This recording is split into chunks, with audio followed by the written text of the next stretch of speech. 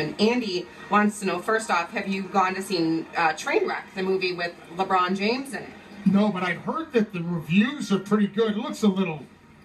I'm not into slapstick. Doesn't not look like a slapstick movie. Yeah, that... I know. I didn't know how you felt about those. I love things like that. I think that... Do you really? I think if it's... I mean, I don't know. I guess I have to see it and see, but I think I would like it because he's in it, and that Amy is really funny. To see how he does. They say he does a nice job. He plays himself, though, but he plays himself. Easy, right? How hard can that be?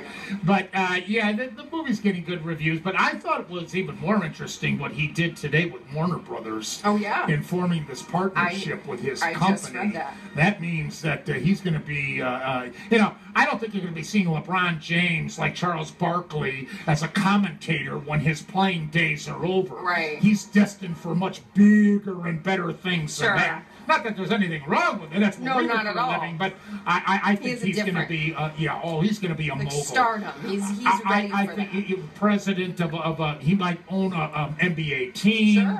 Sure. Certainly producing movies and television shows. I think he's destined for that.